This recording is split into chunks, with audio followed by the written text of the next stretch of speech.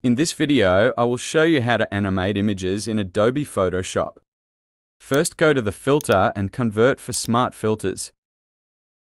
Select the lasso tool and select the area you want to animate.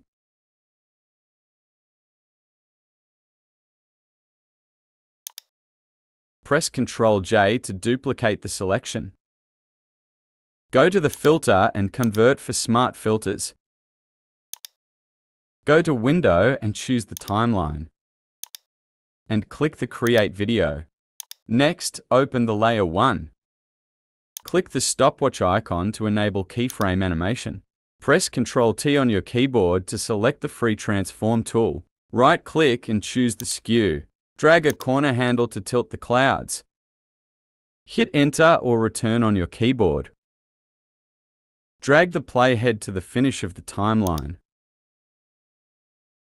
Click on little diamond icon. Press Ctrl-T on your keyboard to select the Free Transform tool. Right-click and choose the Skew.